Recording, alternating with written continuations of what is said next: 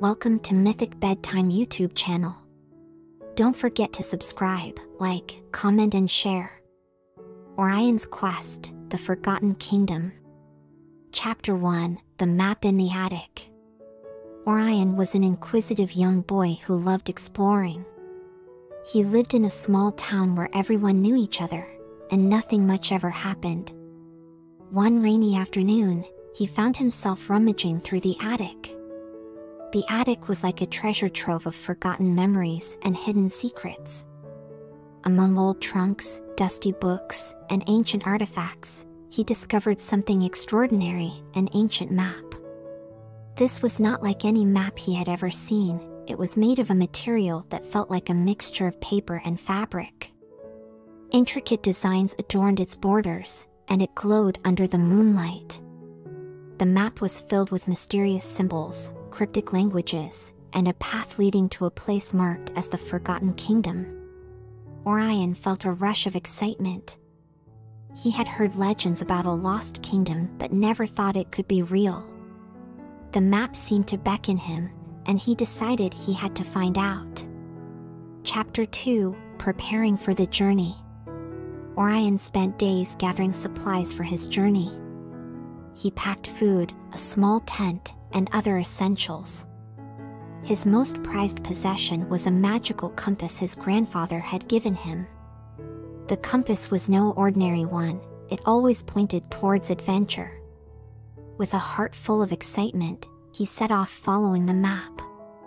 His parents, aware of his adventurous spirit, trusted him but reminded him to be careful. Orion felt a mix of excitement and nervousness as he stepped out of his house, the magical compass in one hand and the glowing map in the other. He walked through the town, past the old mill, and across the river bridge. The map led him towards the Forest of Whispers, a place many in the town spoke of but few had ever ventured into. As he reached the edge of the forest, he took a deep breath. The forest was dense, filled with ancient trees whose branches seemed to touch the sky. The air was thick with the scent of wet earth and foliage. Orion felt like he was stepping into another world. Chapter 3, The Forest of Whispers. Orion's first steps into the Forest of Whispers were cautious. The forest was dense, and the path was filled with obstacles. Thorny bushes, quicksand, and even a river that he had to cross by making a makeshift raft. But Orion was determined. He felt like the forest was testing him, and he wouldn't back down. As he walked deeper into the forest, he started hearing faint whispers guiding him. "Follow the moonlight, young adventurer." The whispers seemed to come from the trees themselves, their leaves rustling in the wind as if speaking to him. Orion followed the whispers and soon found himself in a clearing bathed in moonlight. In the center of the clearing was an ancient stone pedestal with an inscription that read, "Place the map, and your path will be revealed." Chapter 4, The Guardian of the Gate. Orion placed the map on the pedestal. The moment he did, the map glowed brighter, and the pedestal sank into the ground, revealing a hidden staircase leading down. With a sense of awe and wonder, Orion descended the stairs and found himself in front of a massive gate guarded by a stone golem. "Answer my riddle to pass," said the guardian. The riddle was complex, involving both logic and knowledge of the natural world. Orion sat down, pondering the riddle, scribbling notes on the ground, and after what seemed like hours, he solved it. The guardian was impressed and stepped aside, allowing Orion to enter the kingdom. Chapter 5, The Cursed Kingdom. As he stepped into the kingdom, Orion felt a heavy air of sadness. The once vibrant land was now barren, its inhabitants turned into stone statues. At the center of the kingdom stood a dark palace, its spires reaching into the sky like twisted fingers. Orion knew he had to go there to break the curse. The journey to the palace was perilous. He had to cross a bridge made of shadows, solve more riddles posed by talking statues, and navigate through a maze of illusions. Each challenge was harder than the last, but Orion's determination never wavered. He felt like the kingdom itself was testing him, pushing him to his limits, but he wouldn't give up. Chapter 6: The Hall of Mirrors. Finally, after what seemed like an eternity, Orion reached the palace. The doors creaked open as he approached, as if inviting him in. Inside, he found himself in a grand hall filled with mirrors. Each mirror showed a different reality, a different possibility. One mirror caught his attention. It showed the kingdom as it once was, full of life and color. Orion felt a deep sense of sorrow as he looked at the mirror. He realized that this mirror held the key to breaking the curse.